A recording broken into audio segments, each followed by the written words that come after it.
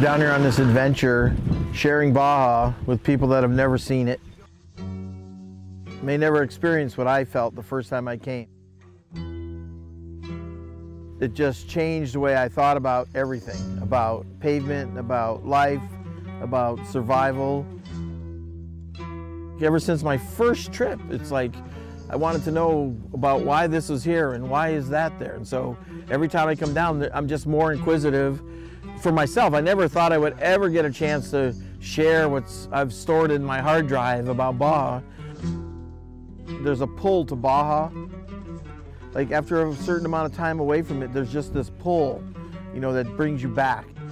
To get to come down here, you know, at this stage of my life and share it with people that, you know, I hope I can affect them so they'll come down and look for adventure. I think everybody in life wants a challenge, and Baja's challenging. As you've seen this trip unwind, you know, the mechanicals and how we're gonna fix this. And, you know, we have this schedule, but you're really on Baja time.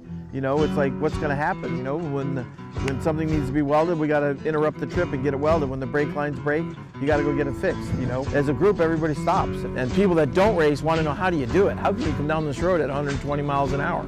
You know, and so they're inquisitive. So we get to share some of our history with these people, and they learn about how to become savvy out of their environment. And so they can take that experience home with them and use it for the rest of their life. You know, you pull up to American and if the gas station is out of regular, you like freak out. In Baja, how many trips have you been on where the fuel light comes on and you have no idea where the next gas station is? You know, down here it's just like, okay, well, there's a guy over here who's gonna sell you 5 gallons of gas out of a can. You're gonna pay a little more, but there's no AAA. There's no safety net. The only safety net is the group. You share that common bond, and we all work late, we all spend too much money, but when you get down here, it's one of the few things in the world you can do where you forget what day of the week it is. That's Baja. That's the beauty of Baja. You can't buy that.